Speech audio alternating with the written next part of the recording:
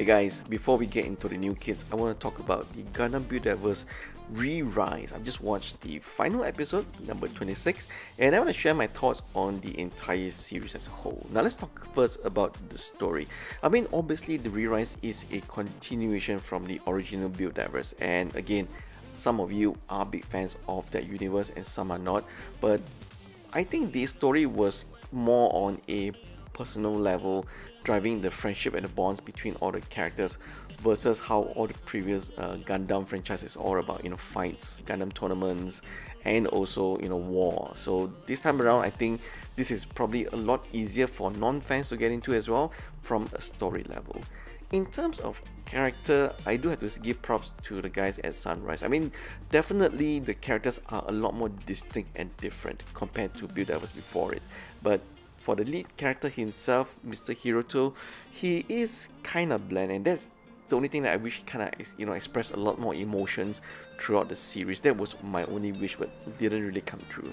By far, my favorite character in the entire Re-Rise series is actually Mr. Freddy, the furry in the GBN universe. So he's a real-life AI that's living in the system. And the reason why I like Freddy is because he's always very positive, he's always looking for a solution, he's never down.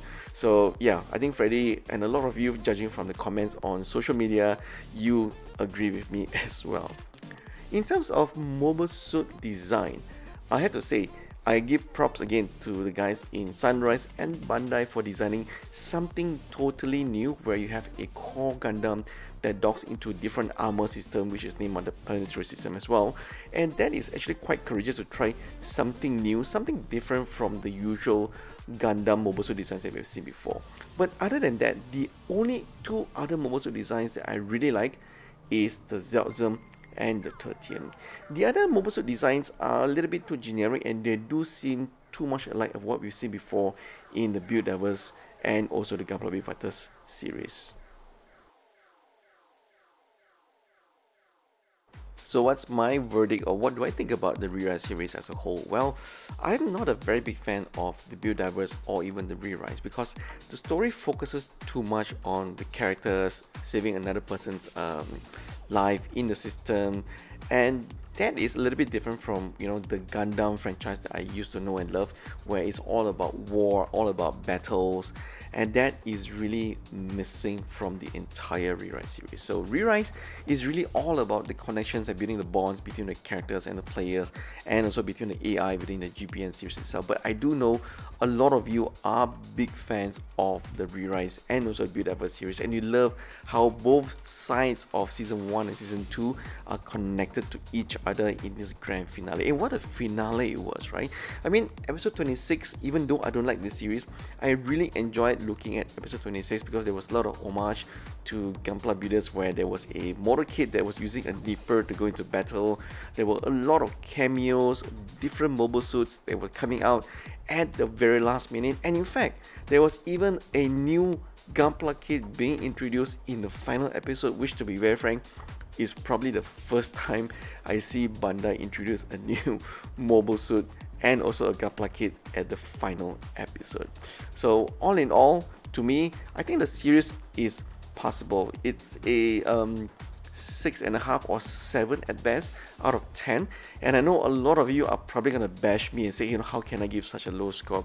And then again, it just didn't really connect with me. But I know quite a lot of you are big fans, but do watch out. Apparently there's gonna be a new Gunpla Build Divers Re-Rise series manga coming out in September or October, and there will be a lot more new mobile suits designs coming out in the manga as well, so stay tuned for that.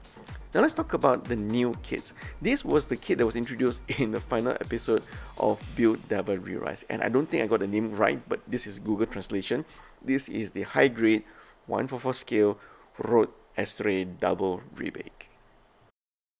Of course, this design is based on the Astray no name that we've seen in the Build Divers series before it, and I don't think that the asymmetrical design and also the extended arms of this Astray is really quite wow, and it was actually quite powerful. If you guys have watched episode 26, you will see that how he managed to destroy one aircraft carrier by himself. So definitely something to look out for, and it's actually quite cheap for a one 1 for first skill kit coming in at 2,750 yen. This one will be released sometime in October this year. So we should be getting the kit probably sometime in November in the rest of the world. Now let's talk about something else, and that is of course a new premium Bandai kit based on the AOZ series, Advance of Zeta. And I really hate Bandai for doing this, but unfortunately the upcoming Gundam TR-1 Master Grade is going to be a premium kit. So this is the Hazel Osla, I hope I got the name pronounced correctly, and you guys will probably know I am a huge fan of anything that is part of the AOZ universe. The entire mecha design is really cool, and that's why I've always veered towards that. But unfortunately, given the price of 8,800 yen excluding shipping, I think this kit will probably be out of reach for many, including myself, especially during these tough times. But then again, you know, given that Bandai usually re-releases kit in the next 2 to 3 years, so if you think that you'll not be able to afford this, so don't worry, just wait a couple of more years. Bandai would definitely be reissuing this. I am sure that within this year itself, Bandai will probably issue a second or third production run just for this kit. I think so far in the last 2 years, from 2019 to 2020, Bandai has actually reissued many new production runs for all the premium Bandai kits based on the AOZ series. So I think that is quite a good testament of how fans are really crazy about the AOZ mobile suit designs. But unfortunately, you know, Bandai has decided to go with the premium Bandai route.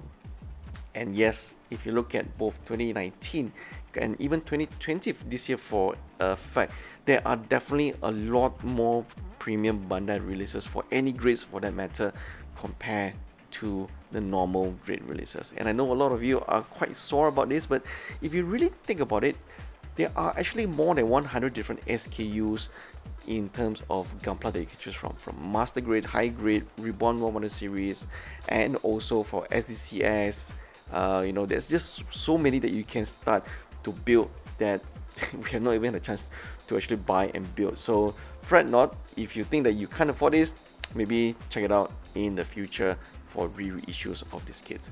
I would like to hear from you guys what you thought about the Build Divers Re-Rise finale, or even the series as a whole. You know, what was your favorite mobile suit design and also character from this series? And what do you think about the new no-name redesign Astray? Would you guys be buying that?